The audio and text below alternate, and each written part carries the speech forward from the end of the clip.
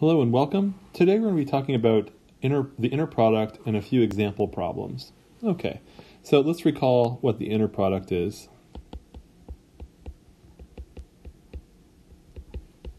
It's a dot product type operation on two vectors in a vector space. The one we're specifically interested in is one about functions. So a vector space of functions, so we talk about it like this. We use the angle bracket notation like that. And typically they're set up so you're integrating over some domain, call it D, of f of x times g of x dx. Okay, so D is just some given domain. And what we know about this is that it's bilinear, which means it passes through sums and scalar multiplications.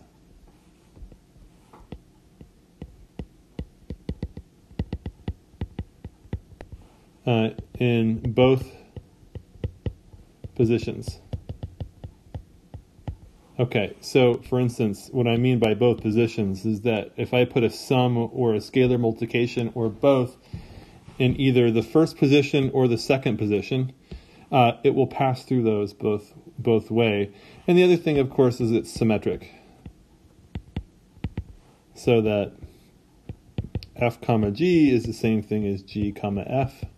Of course, this is clear if you look at the integral. If you know the property of integration, you know that it'll have all these properties. And so you have things like this. I could have like 2f plus 3h comma negative 4g.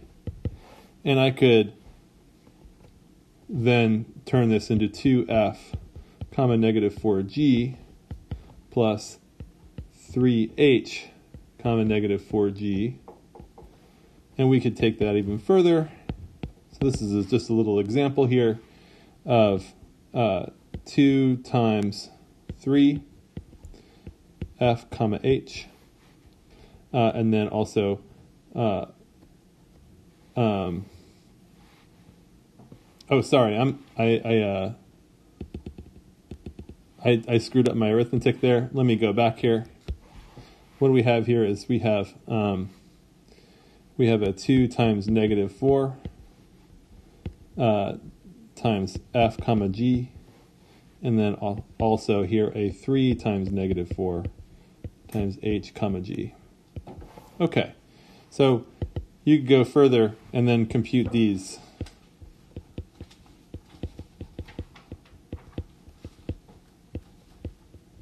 Okay, we also have the property of orthogonality. That f comma g is equal to 0. It implies then that f and g are orthogonal to each other. Right. So orthogonality is a property that comes between any two pairs of functions. Either they are orthogonal or not. Let's just do a few example problems that could show up on an exam or something like that. Okay, I'm going to talk about computing an orthogonal projection. Suppose we're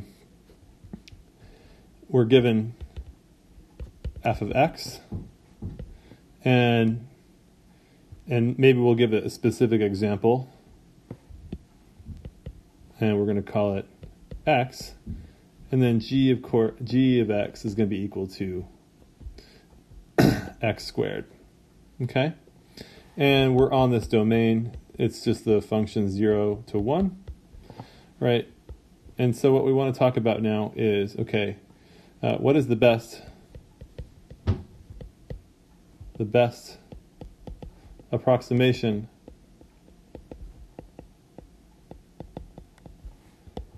of g of x achievable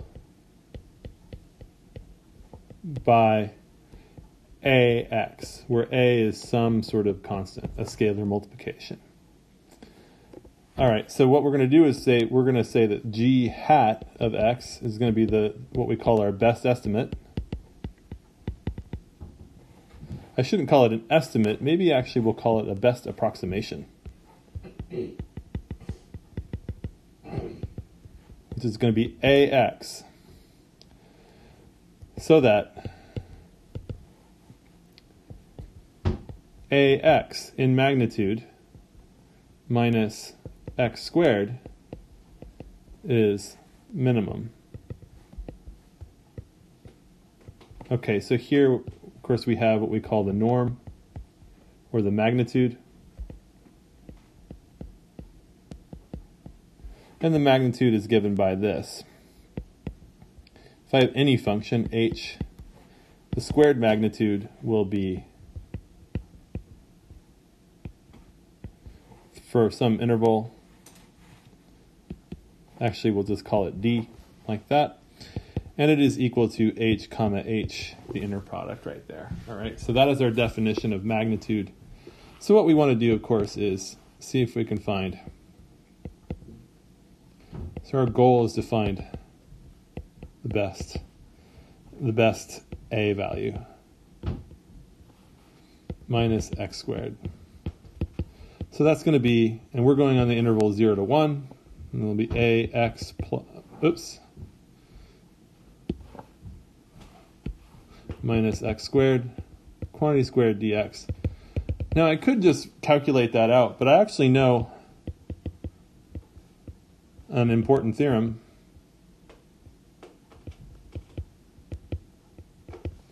An important fact, which is the orthogonal projection.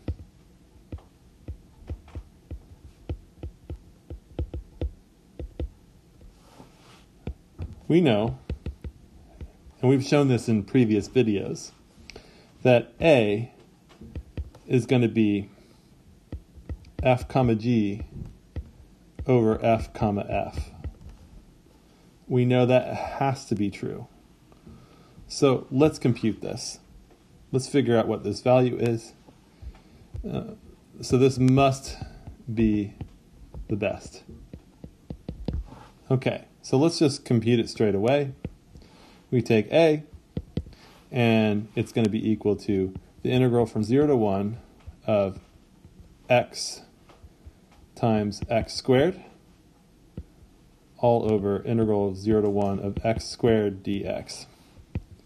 Dx like that. So that's going to be x to the 4th over 4, 0 to 1, all over x to the 3rd over 3, 0 to 1. And that's going to be 1/4 over 1/3, otherwise known as 3/4. So my g hat function is going to be 3/4 x, and that is the closest we can get to x squared on the interval 0 to 1. All right, let's just draw a picture to get an idea of what's going on. So we know x squared is the parabola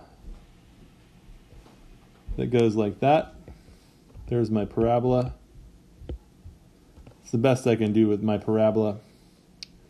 And it's equal to 1 at x equals 1. Okay.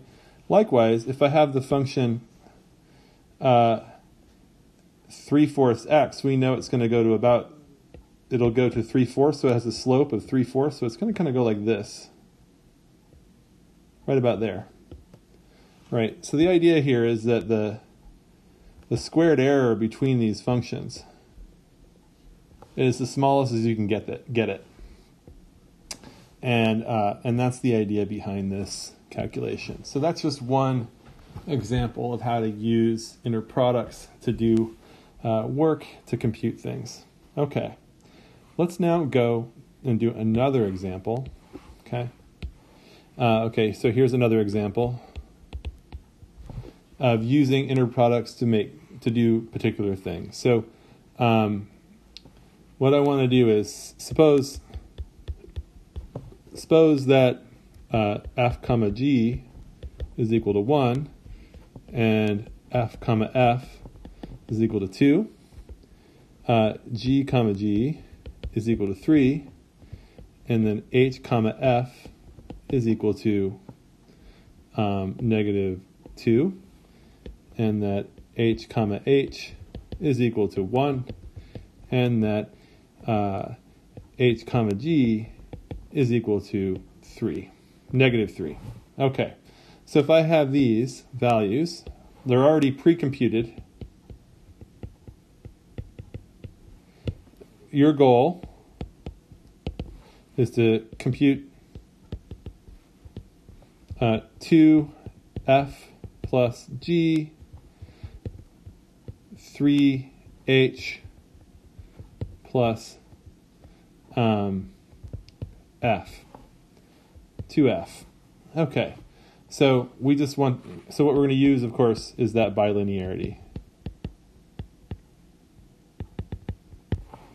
So if I want to compute this, what I do is I pass through the sum. So I'm going to break it up by this sum first. We'll break up the first sum in a second by just going 2f plus g, comma 3h plus 2f plus g, comma 2f.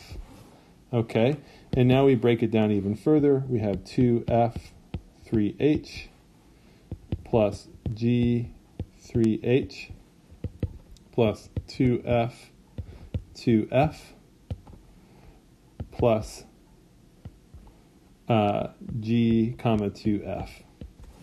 All right, now we can go even further and pull out all the scalar multiplications. So now we're going to have here 6 times f comma h, or h right there,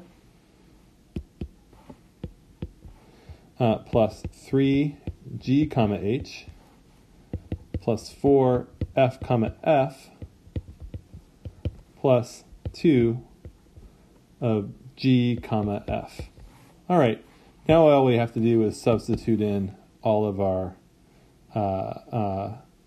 pre-computed numbers. We have 6 times negative 2 plus 3 times negative 3 plus 4 times 2 plus 2 times, let's see, where is it? 1. Okay, so we have negative 12, negative 9, positive 8, and positive 2.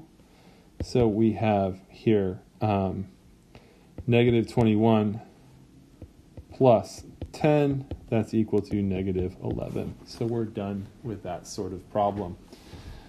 All right, in this final example, I'm going to do one more example. And now we're going to do one involving orthogonal functions.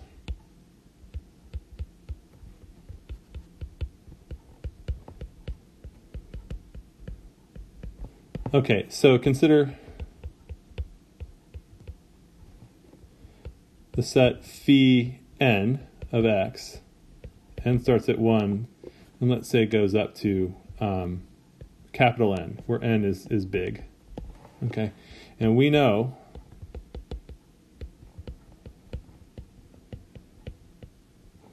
that any two functions from this set are orthogonal. Okay, otherwise, we know that phi n comma phi n, that's going to be equal to, let's say, 2n. Okay? Now, also, consider a function f of x. Okay, we know that phi n comma f is equal to 1 over n squared. Okay. So what we're going to do now is I want to compute. I have two questions here. First, compute the orthogonal projection.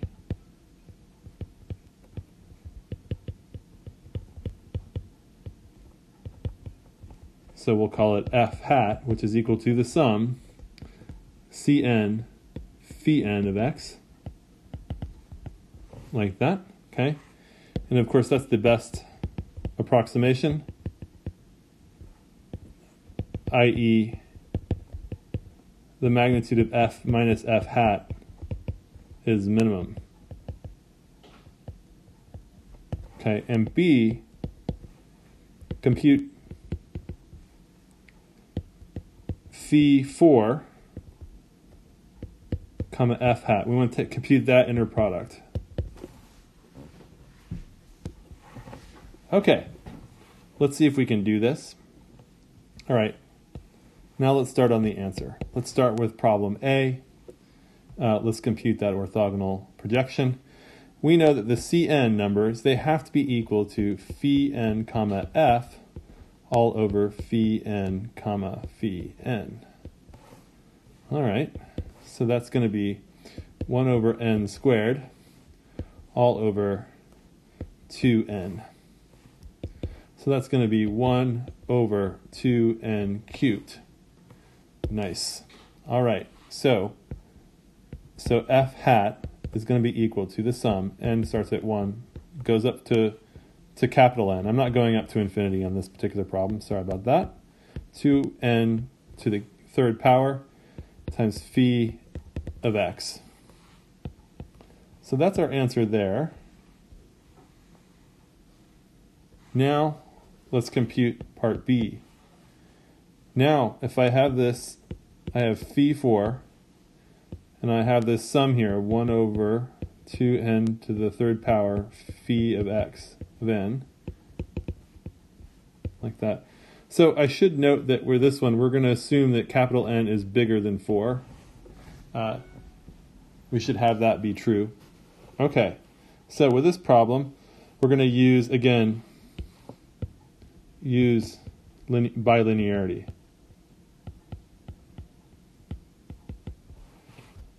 So what that means is it passes through sums. So we have the sum then, the summation notation, the sigma symbol, will pass outside.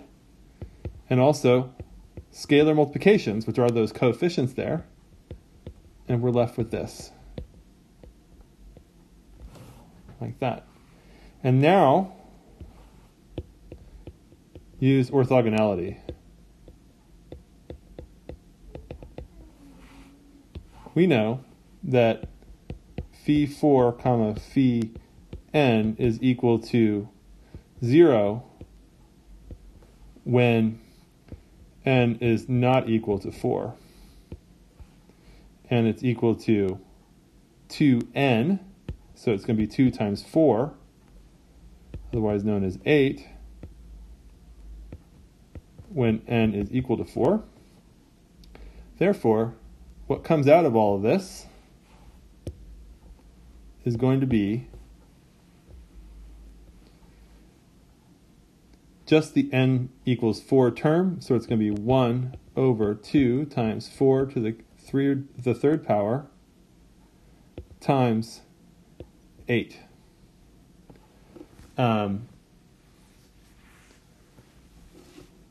We can simplify that a little bit. And just note that this is going to be 4 over 4 to the third, otherwise known as 1/16.